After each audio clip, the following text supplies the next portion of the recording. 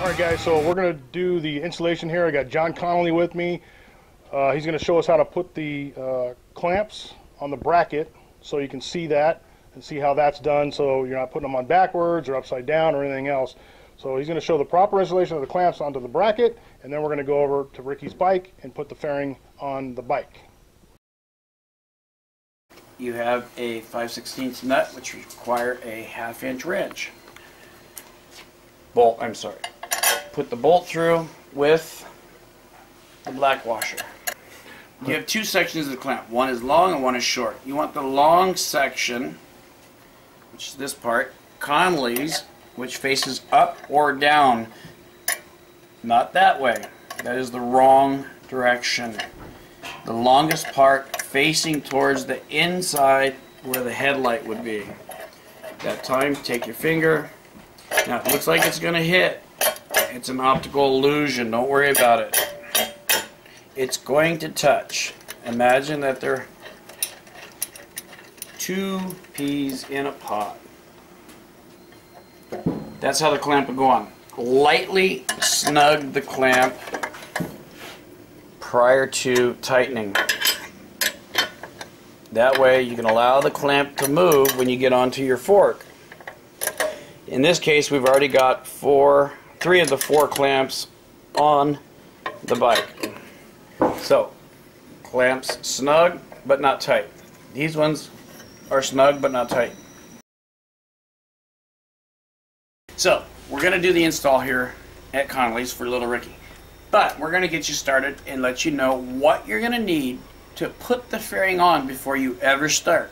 Now, I can tell you, my 17-year-old daughter can do this, but she knows, she's been around this for a long time. So if she can do it, you can do it as well. It's not as hard as everybody makes it think. So we're going to start off with a list of tools. You'll need a 9/16 wrench, socket, and ratchet. Okay? Don't have it? Craftsman. Better yet, you can go to the auto parts store, Craig, one of those places, and rent the tools. So a 9/16 open end box end wrench, 9/16 socket and ratchet. You're going to need a 1/2 inch wrench, open end boxed end. You're going to need, me personally, I use two extensions, a 1/4 inch extension, long and a short. 1/4 inch wobbly ratchet works great. You don't have one, that's fine.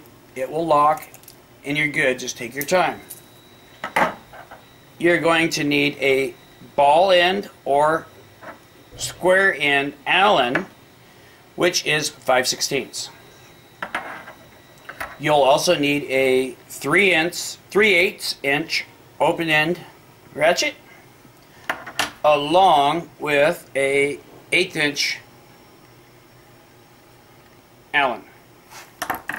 That should be all the tools you'll need, except for one more important thing.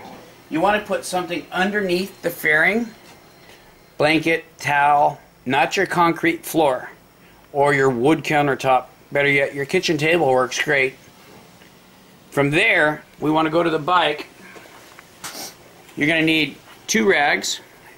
Terry cloths work great. One to wipe your hands, one to align the headlight to the fairing, which is fine. Put something over the tank. You don't have to have a fancy tank cover, but a towel or a blanket works great. So that way if you drop something when you're doing this, you can not scratch your bike. Or if you notice, you don't scratch your fender either. Okay? So here we have the covers that you would require. Moving into that, your headlight is going to look like this. Take the bolt out of your headlight. Keep the bolt. Don't lose this bolt. Get rid of this part. At that time, our kit provides a headlight relocation block. Put that onto the headlight. Now, let's see, this is a perfect example. Lil Ricky's headlight rattles.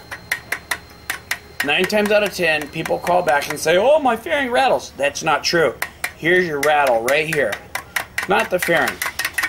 And what happens is Harley, which makes an outstanding product, the rivets come loose. and these two little tabs will start to rattle. Once these tabs are bolted down, the headlight bucket and headlight will rattle due to the fact that the air is going around the fairing, around the headlight, through the fairing, and causing the headlight to rattle. So don't blame it on the fairing until you physically have checked this. Headlight block. You're going to install this on the bike prior to. This is where you would require the 9/16 ratchet and socket along with the 9/16 wrench. At this point, you notice I'm not tightening the headlight up completely. I'm going to snug it up,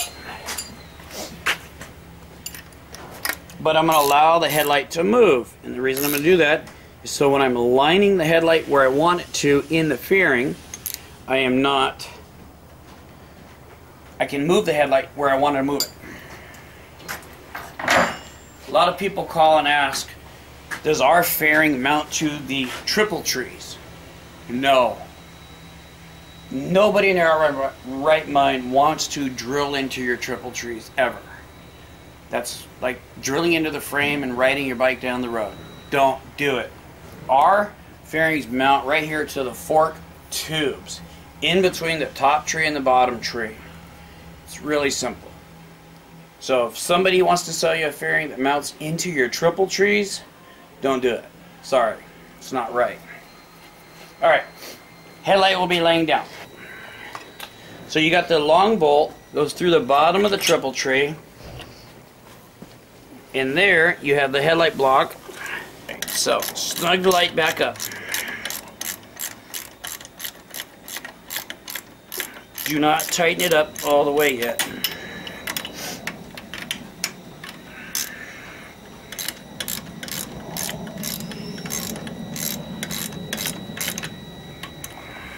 Perfect. So the light's still loose. The light's still loose. Fold it down out of the way, you guys. At this point, where you're going to need the second rag. What I do is I take the rag, which is like this, I fold it in half, I fold it again, like so. At that point, I lay it over the headlight, and I'll show you exactly why. Again, 4 clamps are on the fairing. We're going to walk up to the bike. What I do is I grab my 2 fingers, set it over the headlight a little bit, and pop it on, and I can walk away. It's perfect. Now you see Ricky's fairing is just sitting there all by itself with that paint job. If you did it right, you should be able to do this. So here's what I'll do is I'll end up taking this rag, pushing it into the hole. At that point, what that's going to do is allow me to get the fairing positioned straight with the bike and protect the fairing and the headlight from separating. Give it a little separation. You turn the handlebars all the way to the right. I start with 1 1/4-20 and a small straight Allen 3/16. Come down here and get the fairing so that you can get 1 bolt snug and tightened. This way, now the fairing can't fall and you can walk away from the bike completely. Grab the second bolt along with the second clamp. Put it on the Allen. Have your clamp somewhere close to you so that when you're putting the bolts in the fairing, you can grab them and not have to try to fight putting the clamps on somewhere. Me personally, I always tighten the inside ones down, but not till all 4 clamps are back on. This way all I have to tighten is the outside ones. Same thing on the bottom. Lock it in there. You're only doing this while the handlebars, so you can turn the handlebars and get a little bit of movement to get the clamps started. As you see, I'm not even looking, I'm just doing this with my fingers. So that one's snug. Same thing here.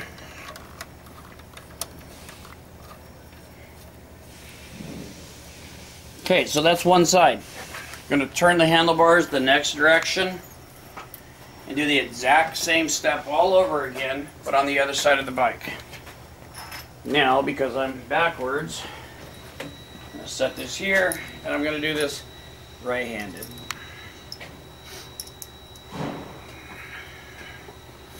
But leaning over the bike, which is where the tank protection comes in.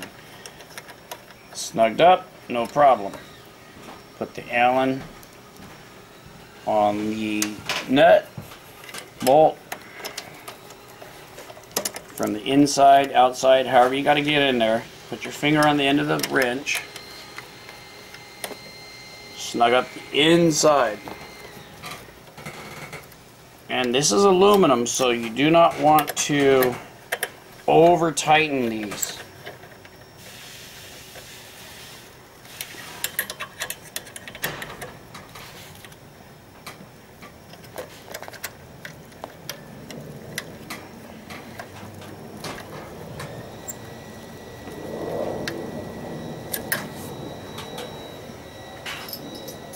Go to the bottom one,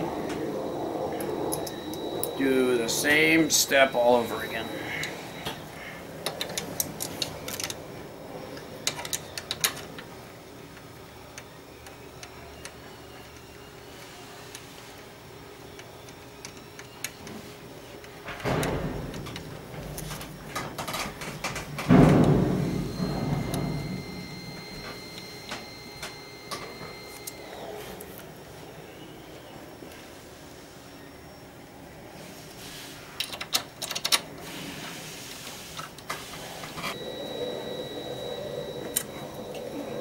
At that point,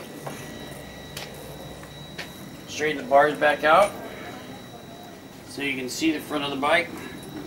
Blankets are in, your chamois or whatever you want to call it's in here. Get your fairing centered to the light.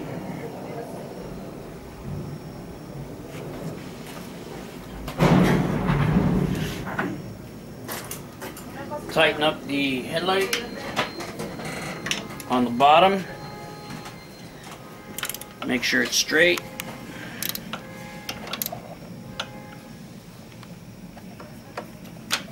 In this case, we got to line up our bottom light and the headlight. So now the headlight's tight there. Snug up the headlight block. Now with the rag in the headlight, in the fairing, you don't have to worry about the fairing being scratched on the headlight. Tighten it up.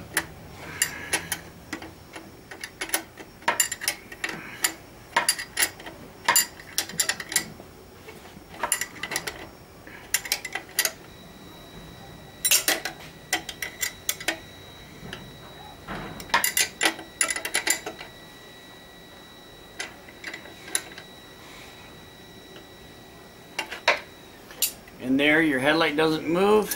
The rag is still in there. Do not remove the rag until the last steps. Me personally, I push the bottom of the fairing all the way in and the top of the fairing all the way out. This is now where your extensions will come in handy along with your ratchet and your 3/16 ball head Allen if you have one. If not, you can do it with a regular Allen. It's fine. Same thing. Get your handlebars turned all the way to the right. Put your extension along with your Allen. Reach across to the other side. Snug it up first. Come to the bottom. Inside, snug it up. Turn the handlebars all the way to the right. I'm sorry, to the left. Reach back in again. Snug the far clamp up. Hit the top one.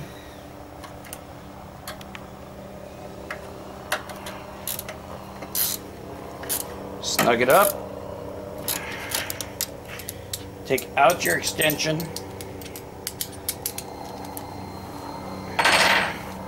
Put it in this one. Tighten it up.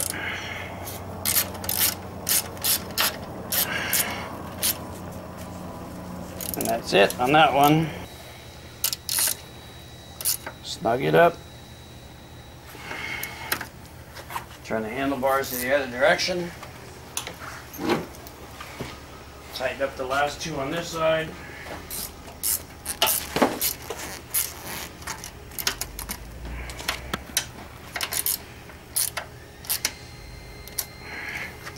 Put the handlebars back straight.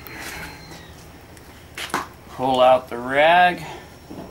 And you notice you got a pretty good gap in there. So now I had this rag tightened up quite a bit. So we don't want that high of a gap. We want to lower that fairing just a little bit. So now, instead of folding the rag completely over 4 times, I'll slide the rag back in. Oh yeah. Really, Ricky? See, that's the rattle you guys are here. It's not the fairing. Somebody give Ricky a free headlight. Put the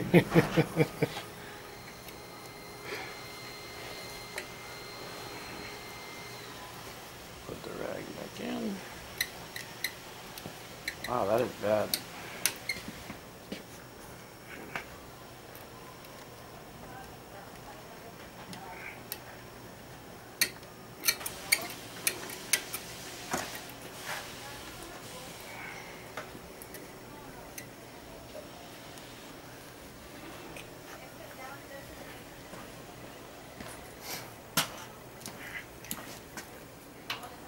Gonna loosen the 2 clamps just from the outside only.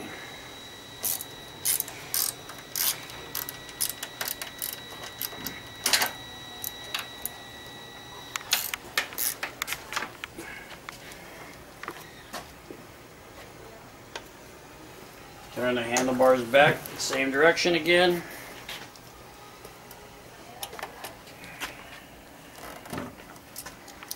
Now you don't have to use this long of a ball end ratchet, it's fine. These are the 2 you want to loosen, the top one and the bottom one. And you only need to loosen them a little bit. From there, you want to push the 2 clamps down at the same time. If you have to, you can reach across and loosen them, that's fine.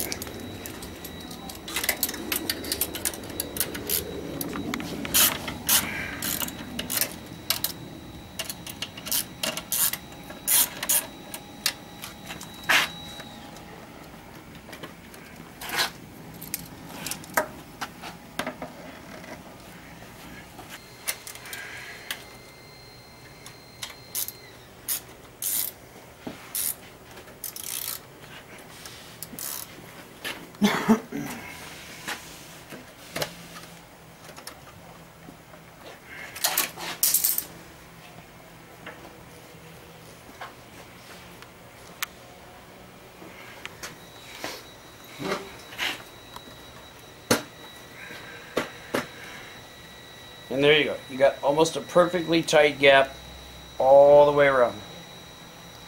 At this point, tighten your fairing back up once you've made it straight. Reach to the inside, snug them up first.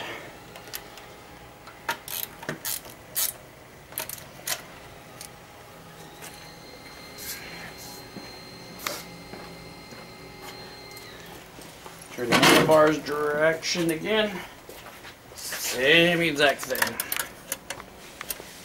Tighten up the top one.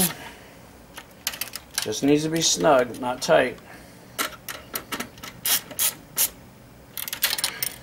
Take off your extension.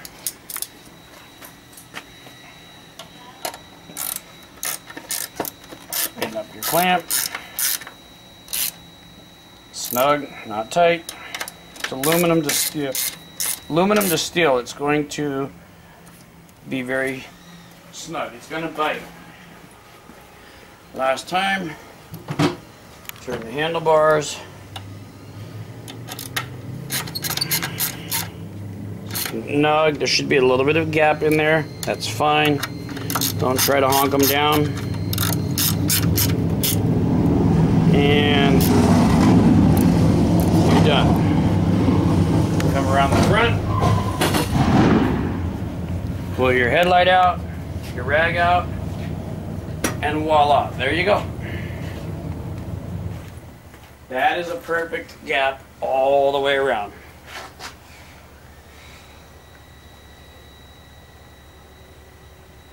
You want about 1/8 of an inch to 1/4 of an inch. Anybody that has mounted their light on and it sits behind the fairing can't figure out how to put their headlight block on. Anybody's light that is sticking way out in front of the fairing, you installed it wrong. This is the perfect, exact way Conley's fairings have been since day one.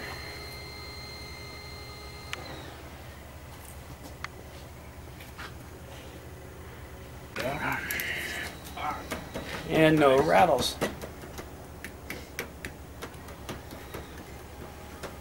And there you go. Remove your covers. Ride down the road.